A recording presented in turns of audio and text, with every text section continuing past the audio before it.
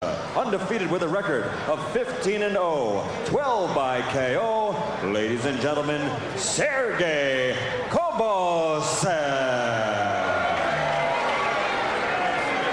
And his opponent across the ring, fighting out of the blue corner, wearing the white trunks with red letters, weighing in at 195 1/2 pounds also, from Boston, Massachusetts. He's also undefeated, his record 14-0 with 9 KOs. Introducing John, the Quiet Man, Ruiz. Something's gonna give. Ruiz unbeaten in 14, Kobozov in 15. And you don't often get two men with records like that facing off against each other unless something major is at stake. And there isn't. Kobozov unbeaten in 15, stopped 12. Ruiz unbeaten in 14, stopped 9. No names, really, to talk of on Ruiz's record. He's from Boston, Massachusetts. And Sergey Kobozov from St. Petersburg in Russia. Wasn't that Stalingrad or Leningrad at one point?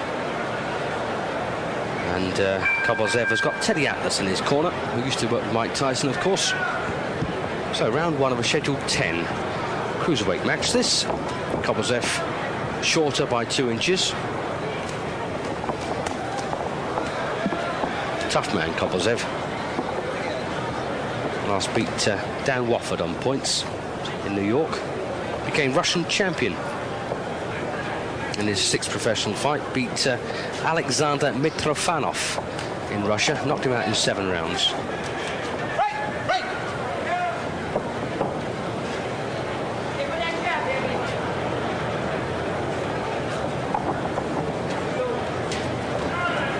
In fact, Kobozov had his first 6 fights in Russia.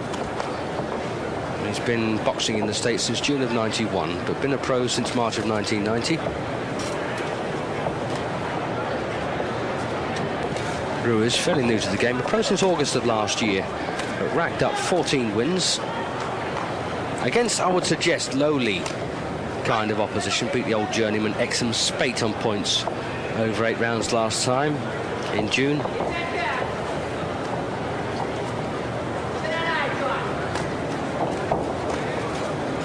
And Kobozov, very determined individuals. Of course, most of these Eastern Bloc fighters are.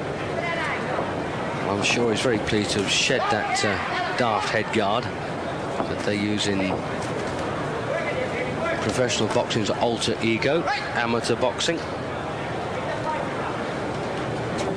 Past halfway in the first. And not a bad start from Ruiz. Taking full advantage of his height and reach advantages. It's pretty cool as well.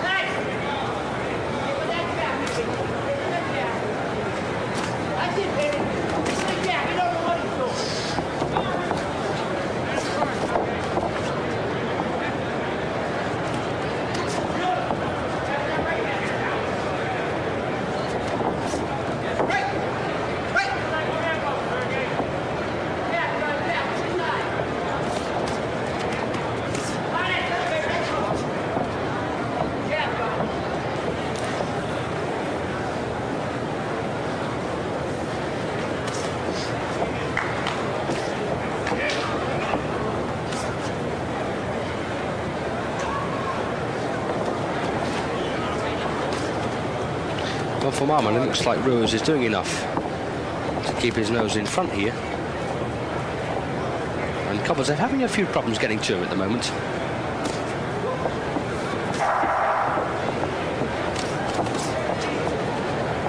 And neither man has ever been past 8 rounds as a professional.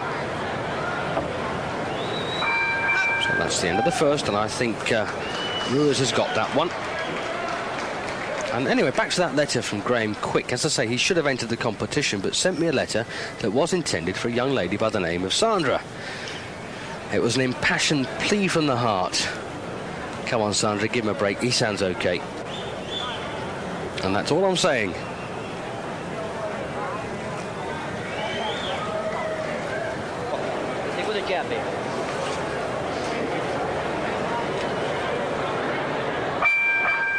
Round 2 of the scheduled 10-round cruiserweight contest. Not at all difficult to tell these two apart. You can see from that first round straight away that Sergey Kobozov a bit reddened around the chops. And it's that long left hand from John Ruiz that's done it. John the Quiet Man Ruiz. Be shouting after this if he gets it. Thumping jab.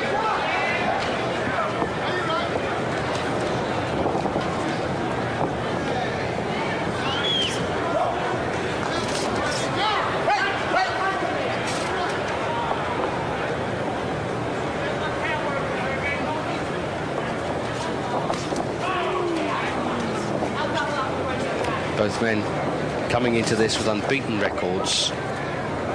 Ruiz 14-0, 9 stoppages. Kobozov 15-0 with 12.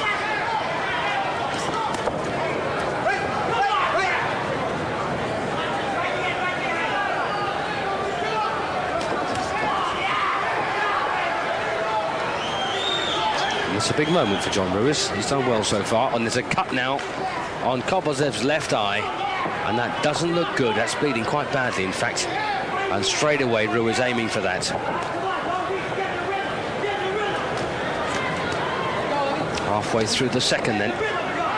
I'm not sure if Ruiz may have a cut as well. So it could have been a clash of heads that's done that.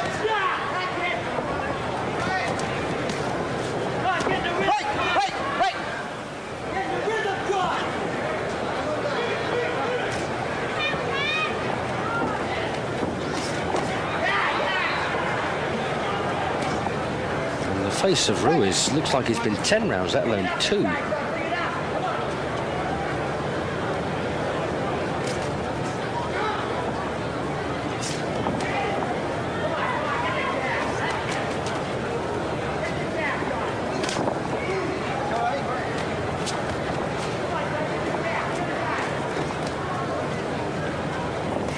See that blood flowing down the side of the left eye and into the eye, of course. There, Kobozov just wiping it away.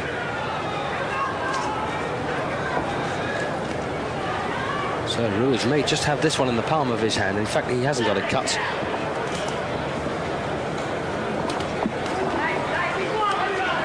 It's a much more even round, simply because Kobozov might be realizing that time is against him and he wants to get rid of this fella. A nasty cut.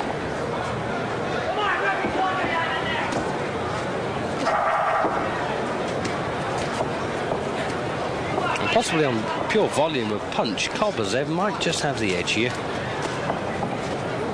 Certainly been the busier of the two. Yeah, let's give it to him. Level things up. You got a tough fight for yourself with this kid. Come on. Had an interesting letter from Mr. Tom McGugan in Ochterada in Scotland.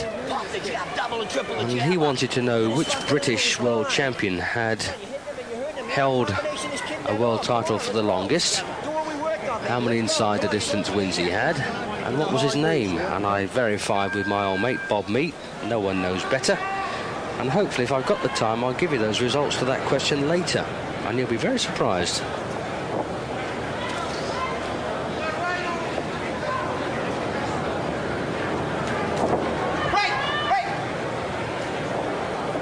Round 3 this, scheduled for 10 cruiserweights. The taller John Ruiz took the first, I thought. Kobozov busied him out of the second.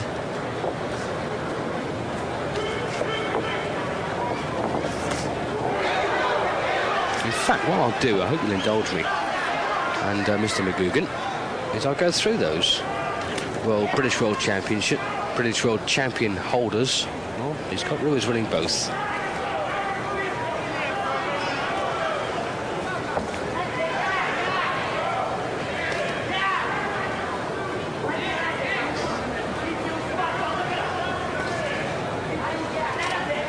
Billy Plimmer was world bantamweight champion way back in 1892 to 95. 3 years he reigned. Don't know his record, I'm afraid. Pedler Palmer, 1895 to 99. 4 years he reigned. Another one on 3 was Jackie Brown, who was flyweight champion for 3 years. Peter Kane was flyweight champion for 5 years.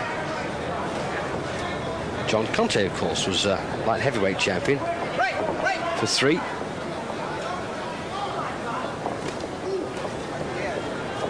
Freddie Mills, he was light heavyweight champion for 6 years. And this will surprise you. Kobozov still flailing away. And that's Ruiz's problem here. He would much prefer to have Kobozov on the end of those long arms. As I say, he hasn't fought in too high a class, consequently not sure how to handle this.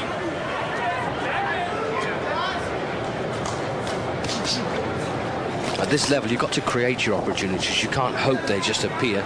Although, a great opportunity when he cut Kobozov's left eye.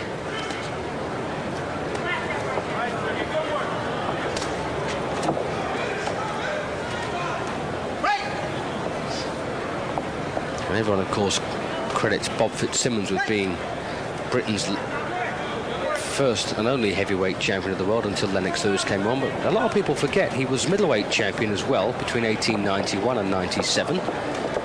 He was light heavyweight champion after the heavyweight title from 1903 to 1905. And of course, won the heavyweight title in 1897, held it for a couple of years. A span, in fact, of 10 years. Bob Fitzsimmons was champion. Only had 62 fights. And that's the end. I think Kobozov has got that one by the same margin as the second, and for the same reason, pure work rate. Bob Fitzsimmons, in fact, a lot of people don't know about him. 1883 to 1914 he boxed. He packed it in when he was 52 years of age. 62 fights, he won 40, lost 9, 10 no decisions, and stopped only 32 men. Freddie Mills had 52 knockout wins in 97 fights. Jack Kid Berg had 57 knockout wins in 192. Ted Kid Lewis had 71 in 282 as we go into this fourth round. But the man you're looking for, Mr. McGugan, the highest ranked British world champion with knockout wins, was in fact Jimmy Wilde. 101 of 151. He won inside the distance. So there you go. He was from Wales, of course, and was world flyweight champion for 7 years, from 1916 to 1923. And my thanks for Bob Mee for collaborating on that answer. Hope that satisfies you, Mr. McGugan.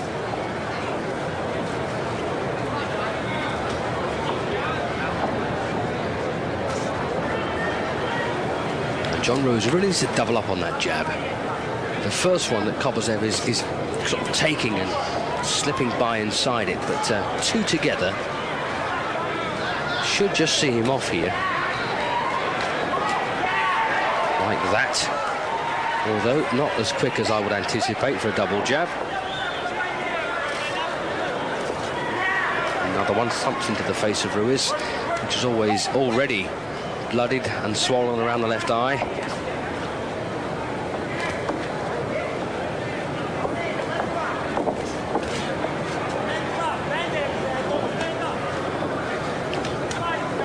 So the only ploy that Ruiz should have here is just trying to stop Kobozov from getting into arm's reach. And you wouldn't have thought it was hard, would you? Although I must admit, I used to hate fighting these storming types. Never leave you alone.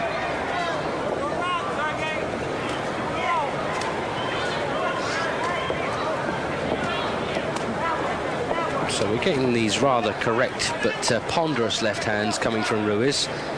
But the work rate, although not a lot of Kobozov's punches are clean or even landing on the target.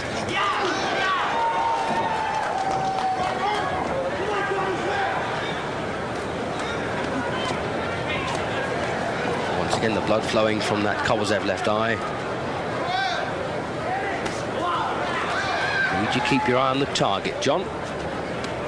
See him there, just take his eye off the chin of Kobozov, which is why that right hand fell short. 30 seconds then to go to the end of the fourth.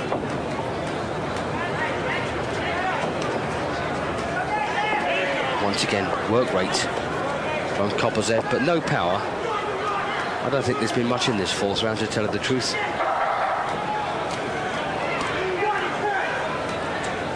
The inaccuracy of Kobozov's work is not impressing me in this round. So a level one for me.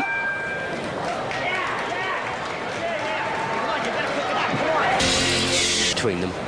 And I must say, those lads at IWBR, thanks again for those prizes you offered for the heavyweight competition I set. And those of you who didn't get one of those prizes, You can always buy the rankings, worth having.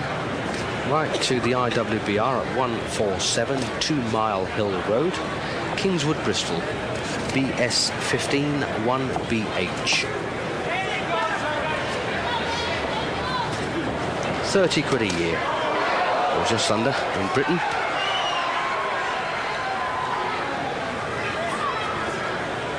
Round 7. This one scheduled for 10, and Ruiz got his nose blooded in the 6th, and it's speeding again here. And Ruiz has never boxed a man quite like Kobozov.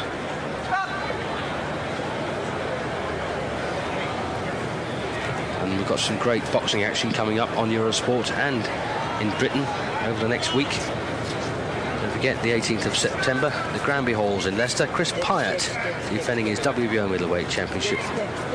Some good fights on that bill as well. And that's live on Eurosport tomorrow night with Derek. Well, Al Bernstein's got this 57 points apiece. I must admit, I've got it.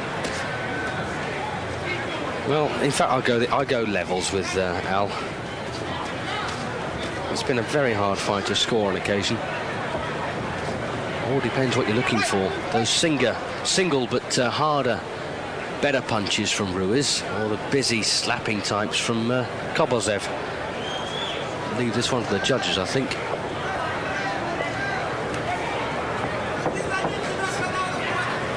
Back to those fixtures in Britain. The Winter Gardens in Cleethorpes. Steve Lewson defending his Midlands Area Championship against Cordwell Hilton. St Andrews Sporting Club in Glasgow. Eliminated for the British Lightweight Championship between Peter Bradley, the light welterweight title, Peter Bradley and Paul Charters. Should be a good one. Tommy Gilmore. Glanville's club in Northampton. John Cox and co promoting there. Good main event as well. Kevin Mabber against Richard O'Brien. That should be worth seeing.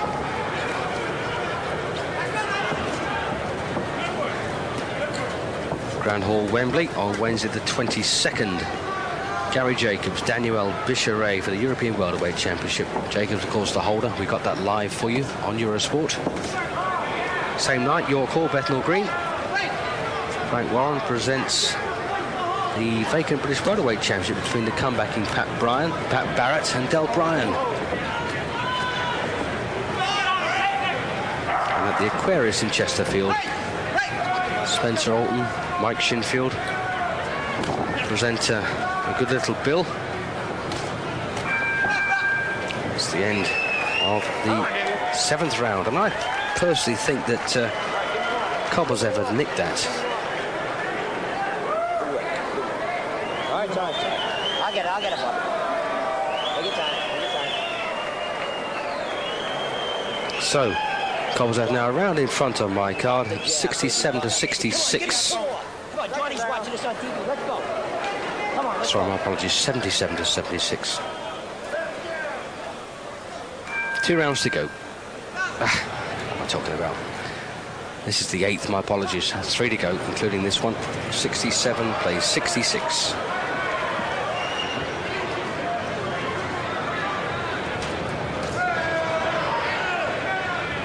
There you can see the volume of punches that Kobozov has been throwing as far as the computer is concerned, but Ruiz, although more sparing with his punches, is actually connecting with them. Oh, stiff jab. And poor old Kobozov, although he's very game, big heart and tough, he's still walking on to these ramrod jabs of Ruiz. Ruiz is not a great fighter in the true sense of the word, but well, that's 67-66 the other way around. I forgive you, Al.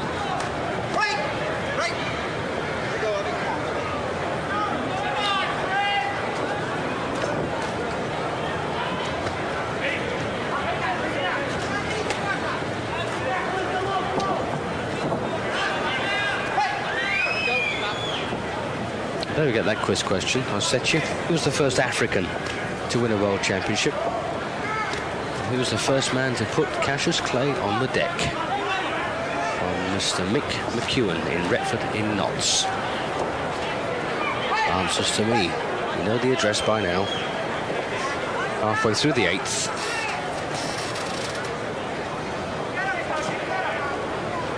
And ironically, for John Ruiz, he hasn't actually gone seeking an early win here. He could have really put Kobozov under some pressure with the right hand and made that eye worse. I hate to say it like that, because no one likes to hurt anyone in this game. It just happens to be part of the sport. But he hasn't done it. Kobozov, a step up in class for Ruiz.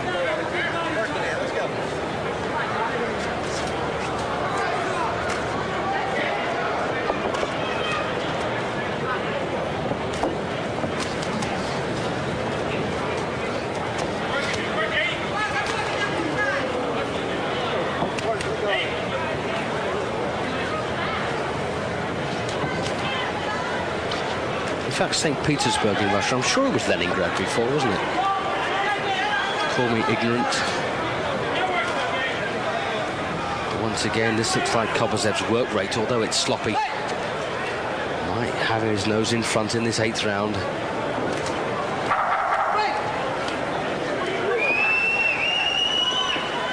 Ruiz now forced to hold as he starts to tire.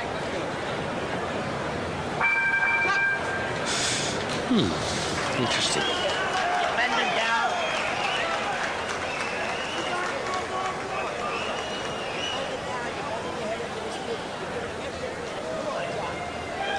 Well, I've now got Ruiz 2 rounds in front. 77-75, 2 to go.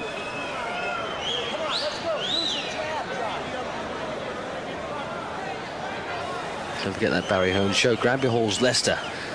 Tomorrow night, live on Eurosport. Chris Pyatt defending against Hugo Corti. Also in action, Herbie Hyde against Everett Bigfoot Martin.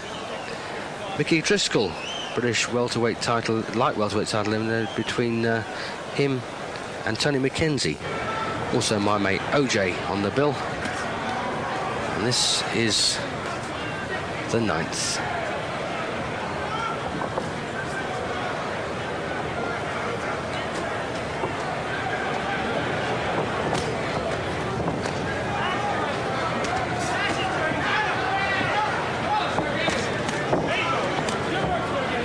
Saw there that Ruiz is throwing far fewer punches but landing with most of them, or at least half of them, whereas Kobozov throwing a lot more but landing with only about a quarter. You decide. Although I must admit you didn't see rounds 5 and 6.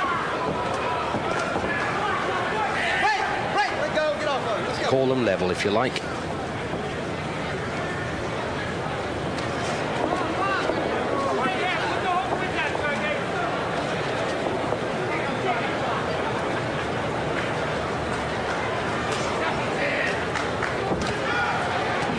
One thing about Kobozov, he's always fit. As you can see, this work rate he started off with and kept up has been quite amazing.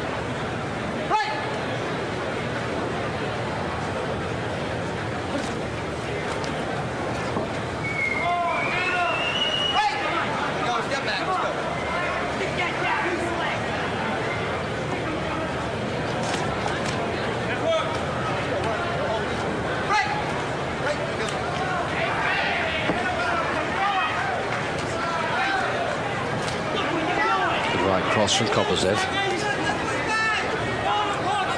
Oh, lovely shot from Ruiz. And again, the left hook that time.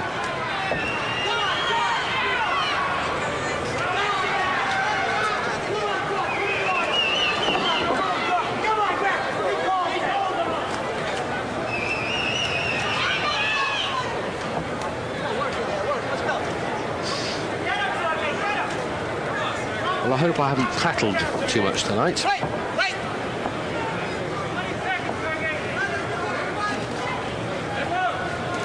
Half a minute to go in the 9th. Well, I think I'll leave this one to the judges. Don't forget there's 3 of them.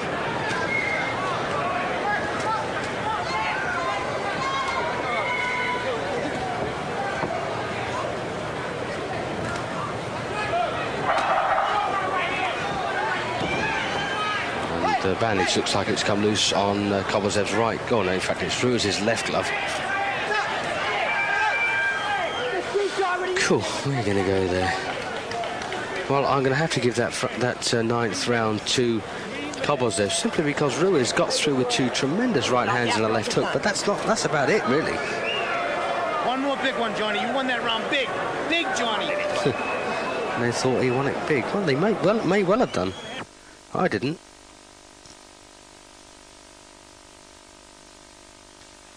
Sergey, press him. You're in good shape. He's tired. All right? Win it. 10th and final round then. And I've got Kobozov a couple of points in front now, coming into the last round.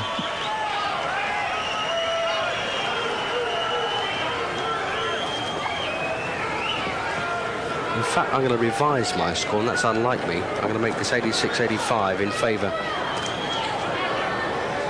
of Kobozov. Just 1 point in it, so it's still within Ruiz's grasp here.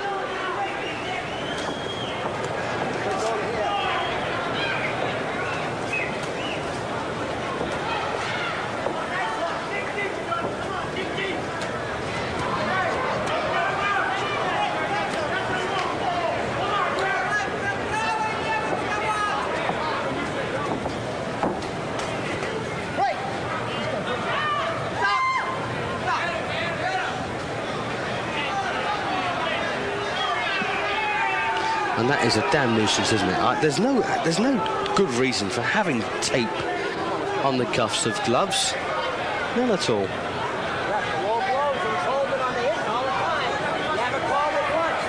Gloves very rarely fly off when punches are being thrown. And there is a sleeve, or there should be anyway, to cover the laces.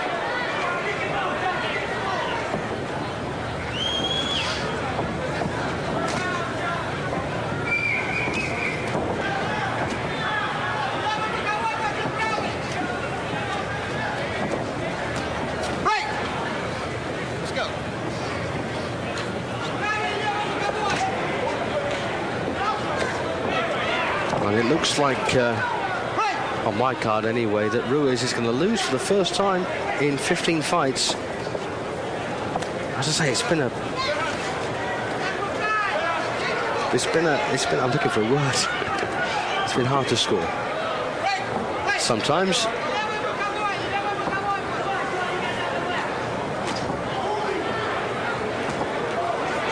Ruiz from Boston, Massachusetts. And Kobozov now based in New York. A minute to go then in the 10th and final round.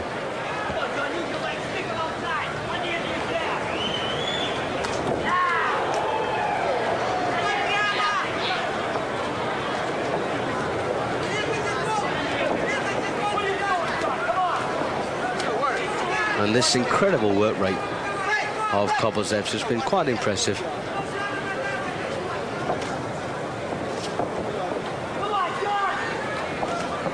A lot of his punches, though, have been pretty poor and not landing on the target.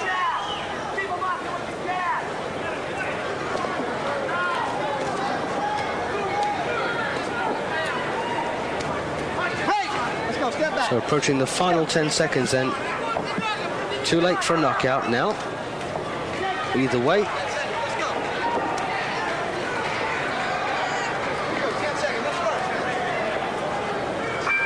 Well, it's all over now.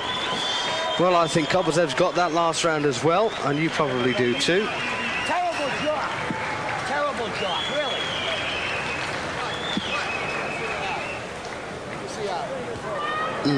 96-94 on my card. 6 rounds to 4. That translates as for Kobozov. Sergey Kobozov looks like he's got his 16th straight win. But a bit too small and doesn't punch hard enough, I don't think, for the big boys. Take the likes of All in Norris, for instance. How would he get on with him? He wouldn't, would he? The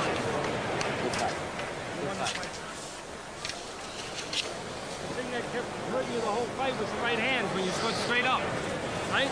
You stood straight up. Sometimes you took yourself out of a round by getting hit with the right hand. Well, they know it's close, don't they? No one's proclaiming victory. Well, after the fight to keep us from popping up. Good job.